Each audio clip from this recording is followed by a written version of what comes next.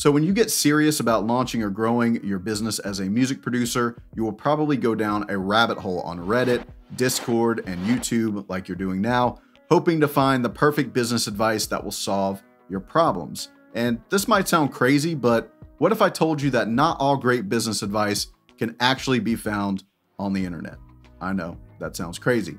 Much of it, however, can be found in good old-fashioned books. And in this video, I'm going to show you 10 books that almost no one in the music industry ever talks about, and these are books that I often recommend to the producers that we advise. I'm Daniel from Dark Label Music, and our mission is to create the most sought-after songmakers in the world, helping music producers become more in demand. I've split these books into 4 different categories: self, sales, people, and principles. And there will be a bonus book at the end as well, so don't miss that. For the self category, it's important to understand that most producers think they have a business problem, when in reality, they have a personal problem that is showing up as a business problem because they themselves are the business. So book number 1 is called 177 Mental Toughness Secrets of the World Class. I buy this book for all of our clients when we start working with them. This book is based on interviews and observations of high-performing individuals, from athletes and authors to CEOs and Army generals. I like this book because each lesson is boiled down to a short 1-page synopsis with a supporting quote and action step. It's really a reference on how to think and behave when you're trying to build something big. Because it's short, you can use this book as a daily meditation and pick up a new lesson every day. It's pretty cool. By the way, there are links in the description of all the books that I share in this video, and those links support this channel.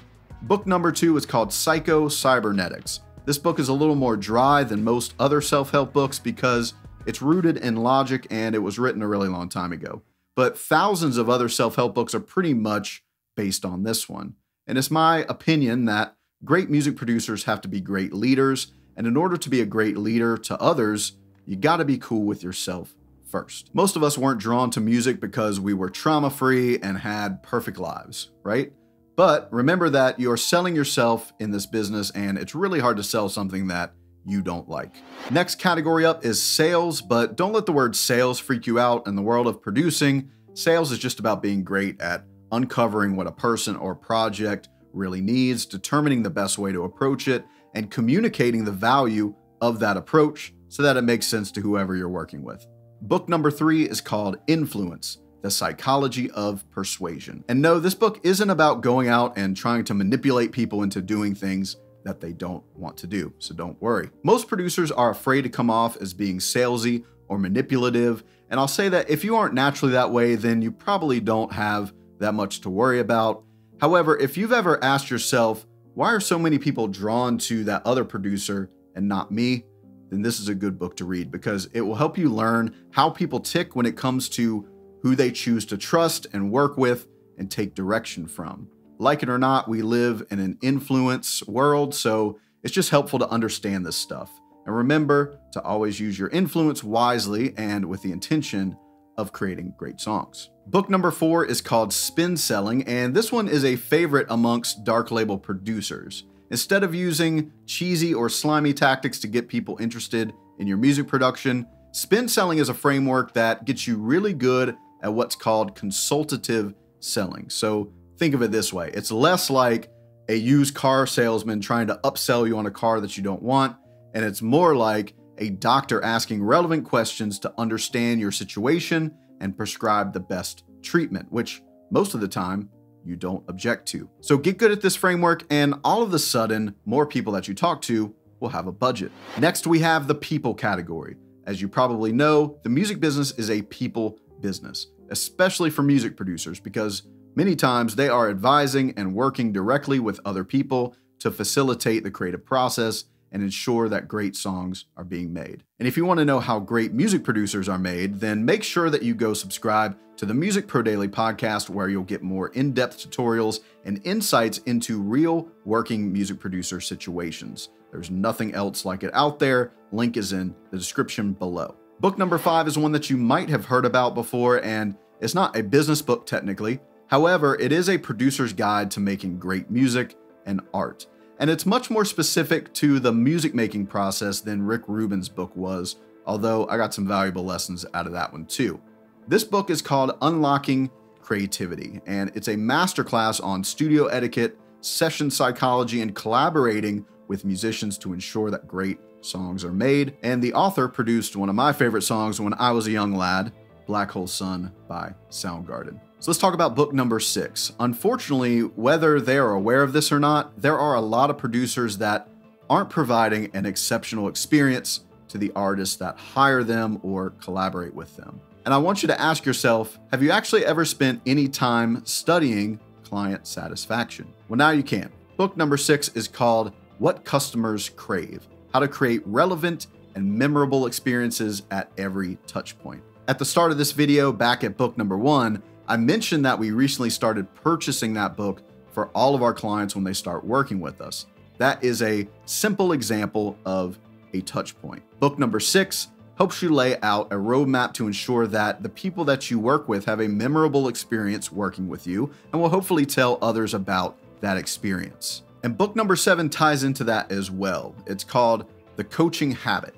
If you have any experience producing songs for other people, then you know that sometimes it can be difficult to get clear, honest, and concise answers or feedback from those that you're collaborating with, especially in the revision stage of a project. And this book gives you practical questions that you can ask in order to uncover what somebody actually wants, and it trains you to be a better listener and leader when working with others. So that brings us to the final category here, which is called principles. These books didn't fit cleanly into any of the other categories, so they got their own. Let's take a look at these, and then I'll share the bonus book with you, as well as a category of books that I purposely left out of this video, and I'll explain why a little later. Book number 8 is a really big and really boring book, but after you read it, you won't be able to say that you don't understand business anymore. Book number 8 is called The Personal MBA: Master the Art of Business. Basically, it covers every business function from value creation and marketing to sales and operations. In general, it's a bit overkill for a solo music producer, but you will definitely know how business works after you read it. And as a byproduct, you'll start to realize why the music business is kind of a weird one. Book number 9 is called Obviously Awesome: How to Nail Product Positioning So Customers Can Love It, Buy It, Cut. Book number 9 is called Obviously Awesome: How to Nail Product Positioning So Customers Can Buy It. Man, I cannot say the name of this book. Book number 9 is called Obviously Awesome: How to Nail Product Positioning So Customers Get It, Buy It, and Love It. The product in this scenario is you, the producer, and how you're positioned in the market is one of the make or break factors, in my opinion, because our market is so saturated. This book describes positioning as the act of deliberately defining how you are the best at something that a specific market cares a lot about.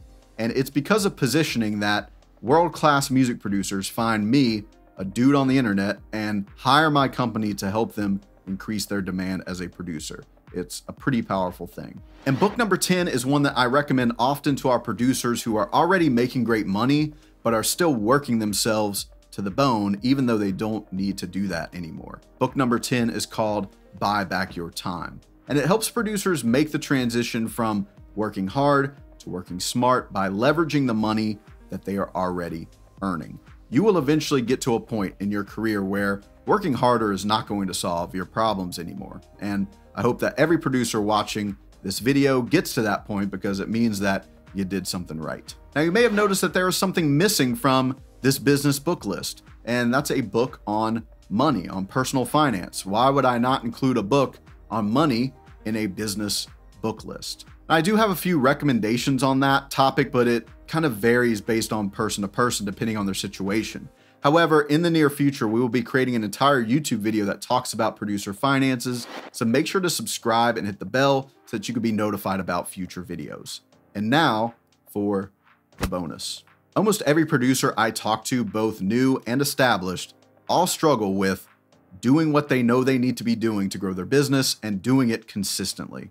And in order for them to do that well, they have to break bad habits and patterns. But relying solely on your own willpower leads to a lot of false starts, confusion, and frustration. So the bonus book is called Willpower Doesn't Work. And I don't have a copy right now because I gave mine away to somebody and completely forgot who it was. But this book leans into the fact that isolation is not a great way to solve problems, and instead argues that external factors, environments, and systems play a significant role in determining success. And I've seen this firsthand because part of Dark Label is that it's a highly vetted community that literally forces you to level up or you will feel out of place. That doesn't mean that everybody's perfect. None of them are perfect, nor am I. But a supportive environment of working producers will set a bar and a standard for you that could never be replicated in isolation, even if you have some cool daily planner that you use. Links to learn more about Dark Label and what we do are in the description below. And if you want to see some of the producers from our community, then click this playlist and learn from their stories of how they went from being uncertain about their careers to being in high demand. Peace out.